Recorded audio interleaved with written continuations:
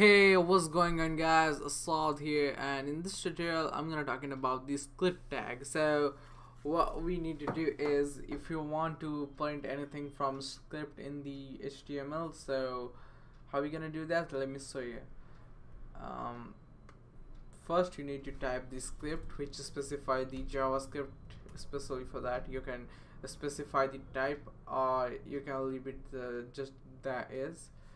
And now you need to use the document, the API for the HTML element. So document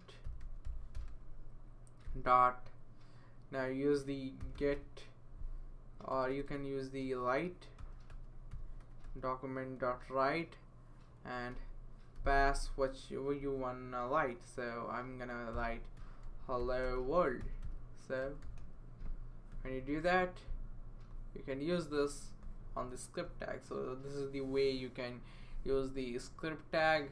Is for JavaScript purposes. If you don't know JavaScript, you can go out my channel. I have a full blown tutorials on that, and see you guys in the next tutorial.